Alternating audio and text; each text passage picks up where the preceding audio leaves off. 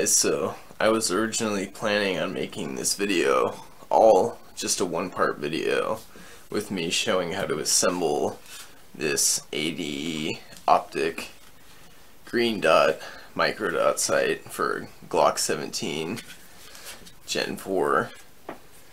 The price of ammo right now being $1 a bullet, it's not very cost effective at the moment for me to go spend $50 on a box of 9mm bullets, so I figured I would do it in two parts and show you how I took out the rear sight and installed this mounting plate to mount this ADE optic green micro dot sight. So let's go ahead and get into it. So there's a whole lot of different ways that you can go about mounting these. As you can see, this is the mounting plate. This is designed for Gen 1 through 4. The Gen 5 series Glocks, they have a built-in rail for attaching optics, and then in that case you would use something like this, where you would just tighten on like you're attaching an optic to any basic Weaver or Picatinny rail. Now unfortunately, when I attached this mounting plate to my handgun, I was at my work and I didn't have my tripod for my phone or my camera or anything, so I figured I would just explain the process I used to get this on there. And there's also Loctite on there, so I don't really want to remove it.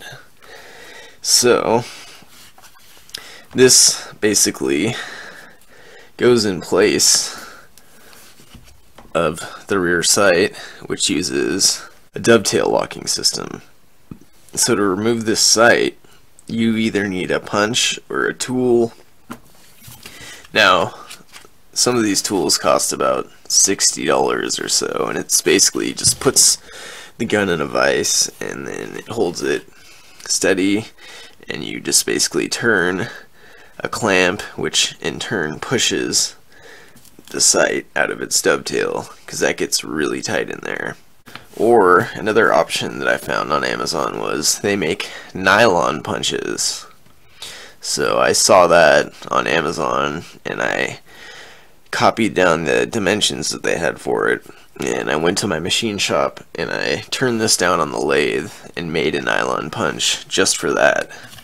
And so what I did was I got to my work and I put this in the vice grips that we have in our shop, and for protection I taped these two pieces of felt, one on each side of the vice grip, and then I got this tightened up in the vice grip, not too hard, not too soft, just enough to keep it nice and steady so you can get a hammer and punch this rear sight out of the back of the Glock. Just a couple whacks and it should slide right out. And once you've done that, there's a slot in there, the metal piece that slides into the slot, which is threaded, and then those threads allow you to put this mounting plate piece down in, and it has these 4 locking pins. So I put Loctite on these 2 screws, I screwed it down, attaching it to the new metal dovetail with threads, so that's nice and steady from the Loctite.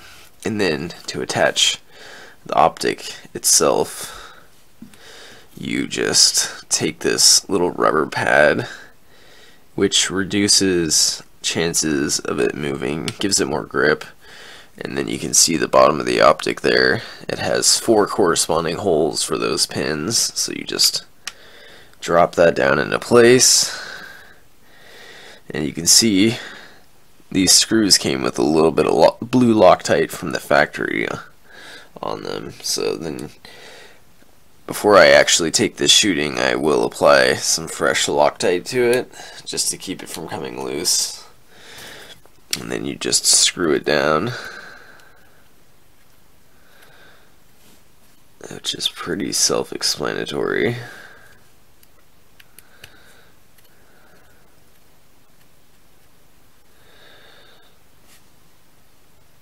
and then you're good to go. I haven't taken this thing shooting yet, although I did use a laser bore sighter to get it zeroed in. And it comes with 2 extra screws. It comes with the Allen wrench, obviously, and then it comes with the cover too. Alright, so there it is. And then you just tap the front to adjust the brightness settings. So that's the first one. You can't even pick that up on camera. Oh, there it is. Let me turn this light down and see if that helps. There it is. Okay. So that's 2, 3, 4, 5, back to 1, and then to turn it off, you just hold the button down for a few seconds, and then off. And there it is.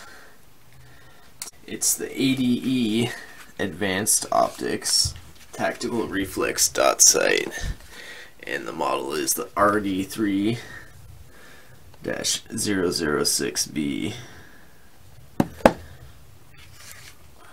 So yeah, I plan on taking this shooting very soon, and when I do, I think I'm going to try it first with no Loctite. I'll just tighten it down just enough to where it's not going to strip the threads out, because I don't really want to push it that far. And then if it comes loose, it comes loose. I'll bring some Loctite with me.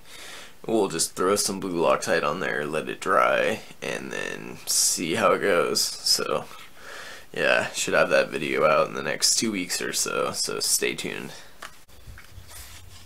For how cheap it is, it's a really good looking micro dot, and actually my first, so I'm excited to take it shooting. Seems like a great little target optic, and definitely a good beginner optic, because it's not bad or anything. It's just, as far as optics for handguns go, it's definitely considered an entry-level optic. So, but I mean, if it gets the job done, that's all that matters to me. No sense in paying $300 more for a brand name. Yeah, so there's the little punch. Just got some nylon and turned it down on my lathe, and yeah, that's all there was to it. Just a couple of whacks. You can get felt like this in like a arts and crafts store, and just put that in the vise, or you could even use some like rubber or some other protective material to keep the vise from scratching the frame. That's what you want to avoid.